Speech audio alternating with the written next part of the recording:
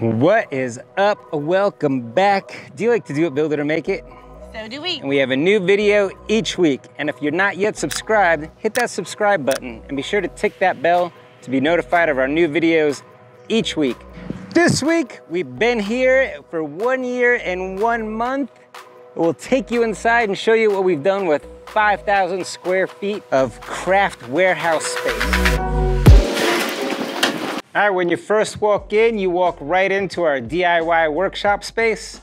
So this is where we hold all of our DIY workshop classes. This is the first room you walk into, and we hold weekly classes here. Most of the projects you see on our channel become projects in our classes. This space used to be a Little Rascal showroom. It looked like an office space. It had those corporate carpet squares and gray walls. So if you watched our makeover video, you know that we pulled up those carpet squares, we added some flooring, we added some paneling, we did a faux brick German schmear wall for accent walls, we added our little paint shelves. Over here we added our showcase wall where we have all of our door rounds that we're doing for this season up on the wall. You can shop from that wall, and they're also used as examples for when you're making a door hanger workshop. We've held over 30 workshop classes and everybody leaves happy. It's always a good time. This room is a good time. Now, let's move into our paint room. Before we head into the paint room, we don't have a sponsor, so we thought we'd sponsor ourselves. Actually, we're being sponsored by our Patreons. Yes, you can join us over on patreon.com. Kim and Garrett make it. We offer additional content. There's a lot of fun to be had over there. Extra videos, outtakes. There's 3 different tiers. Our top tier patrons get all the goodies. SVGs, Zoom calls, t-shirts. Come and join us, check us out. It's a lot of fun. And this is the paint room. It's actually the everything room. Our meeting room, our paint room. This is where we made over 3,000 signs that we sell at the craft shows. Yeah, this has become the hub of our operation. This is like your kitchen island right here. We all hang out in here. This is kind of where everybody ends up congregating throughout the day. We do a lot in here. Like we said, this is where we hold our workshop space, but we tell folks, when you're done with your door side, bring it on down to Bowtown. While this looks like nothing much right now, we've got big plans for Bowtown. You guys have seen the video for our rolling ribbon rack. We're gonna add more ribbon storage and make it a fun place to come and add the bows for your projects. She's probably done 3,500 bows over here at this Bowtown between the craft shows for the finished products and our DIY workshop classes where we make a bow for everybody's sign before they head out. I'm gonna say like 3,500, maybe 4,000 bows have been made over here. Bow hands. And then over here, we brought out both our OM Tech Polar Laser and our Glowforge. We took them out of our video area and put them into the public space. Yeah, we want to start offering classes and show folks what you can do with these lasers and how they work. This is our main office. This is me and Garrett's office. This is where all the design magic happens, our little imagination studio. This is where Garrett makes all of his designs. We manage our business. We haven't done anything to this room except pack it full of junk. Oh, one thing, we did add our final shots. Our product photo area. Yeah. Very crude.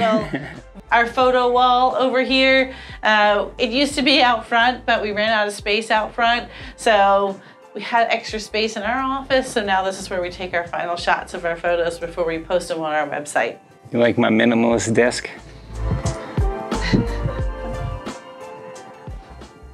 And across the hall is Courtney's office.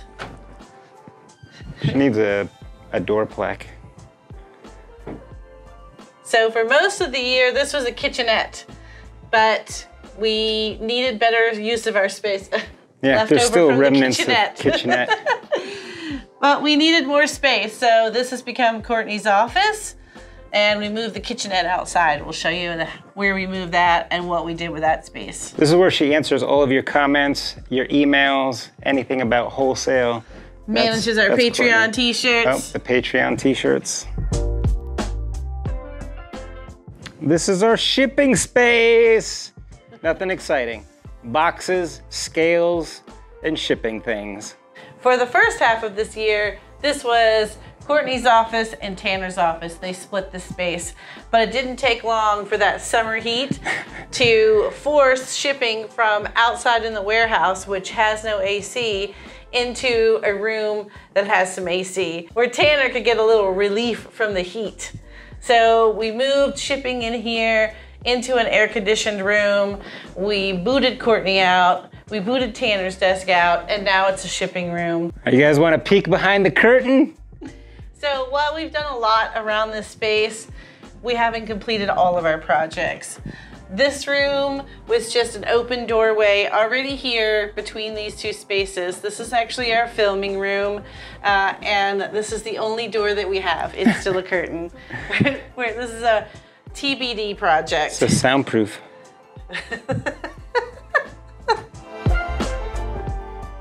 I'm sure you recognize this space. On this side, it's always clean. We'll put some new paper up. You get a sign to look at. But on the other side, it's a totally different story. You guys want to peek behind the camera? Let's look at the other side. This side is not so neat. It's very crowded, it's very messy. There's leftover projects and remnants from every project we did. And currently there is a DTF printer in parts. This is gonna be Tanner's new area. Tanner's got a new desk. He's gonna start editing. And this is the setup he went with. Now, one of the projects we're gonna start this year with is we're gonna move our filming studio or our filming space from that side of the room to this side of the room. That side actually backs up to the warehouse and it's pretty noisy over there. So we're gonna move everything to this side. We're gonna give it a whole new wall, a whole new look. It's something cool. Yeah, a fun project we're gonna film. Take it to another level. And then we'll put Tanner back on that side of the room and then hopefully clean it up and make it look a little nicer in here. Hopefully clean it up. All right, let's head into the warehouse and see where all the work gets done. This is where the work doesn't get done. This is our little break area, break room that we made. So someplace where we can come and chill out and not be caught up in the mix of the workshop classes or painting. And this is where we moved our kitchen. So it was in Courtney's office space. Now we moved it out here. We put our little refrigerator, toaster oven, microwave, right here next to our little break room space. We made a little warehouse cafe. Yeah. You can come out. Recognize this from Christmas time? You can escape. It feels like you actually went to like a Starbucks. Practically a Starbucks. Practically a Starbucks. The rest of the area is more warehousey. It's where we store old projects. So we try and keep this side of the warehouse. There's two sides to this warehouse. We try and keep this side open. This is where all of our shipments come in through this door. So we need space to get the wood in and load it up over there. We do have a lot of these rolling racks on wheels so that we can move things around in case we change it up, because we do often rearrange things. There's two racks over here that has all of our leftover project materials. And then this is more shipping materials or shipping supplies. And you'll notice these are two of our hanging planters that we had for the farmer's market a couple of years ago. They didn't sell, so we ended up turning them into extra shelving space for packing boxes and packing materials. And of course, we have all of our leftover inventory. These wagons are full of signs and inventory left over from the fall and the Christmas season.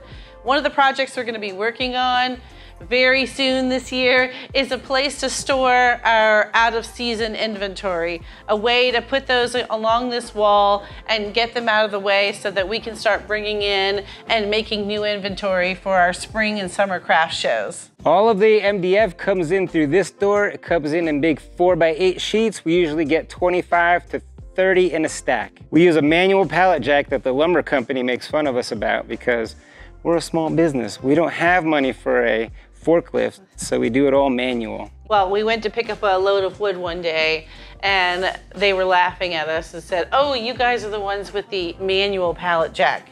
And we're like, yeah, but what they don't know, joke's on them, That's way better than when we used to pull it off the truck one by one using our bare hands. Yeah, that was a nightmare. We stack all the 4x8 sheets on top of each other right where they come in. And then as we get an order, we'll pull a sheet of MDF, we'll throw it on the panel saw, we'll rip it down to the size of our laser bed. We have a stop block, so we don't even have to look. We just run it in till it hits the stop block. We cut it, then we bring it into the tent. Now we had to use this tent because during the summer here in Richmond, it would get to be 100 degrees with a humidity of 100%.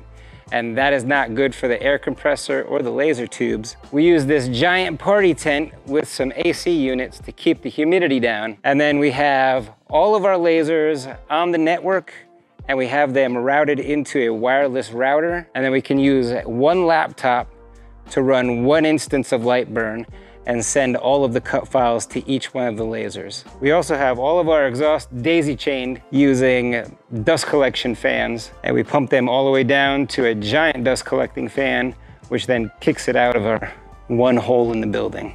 That's the end of the tour. We've shown you our workshop space. We showed you where we do our painting. We showed you where we do our shipping, our filming, and our cutting. All right, well, we are about out of time, so it's time to wrap this tour up. We've done a lot over the past year, but we're looking forward to even more projects in 2023. So stick around so we can show you what we have planned for this year. And we'll see you next week where we'll do it, build it, and make it again. Now, you don't have to go home, but you can't stay here.